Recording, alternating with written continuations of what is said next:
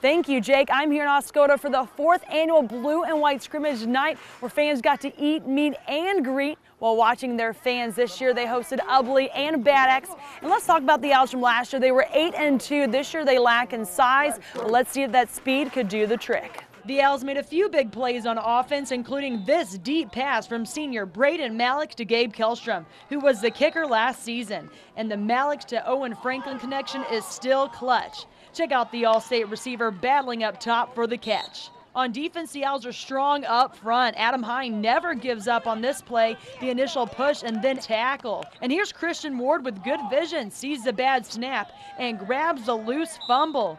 But a few blown plays on coverage left guys like this Ubly receiver wide open. Head coach Mark Whitley is prepared to make adjustments before game week. We're going to have to work on quite a bit of things as far as our blocking assignments, and we're not this super young team, so we need to make sure we make blocks and go to where you're supposed to be.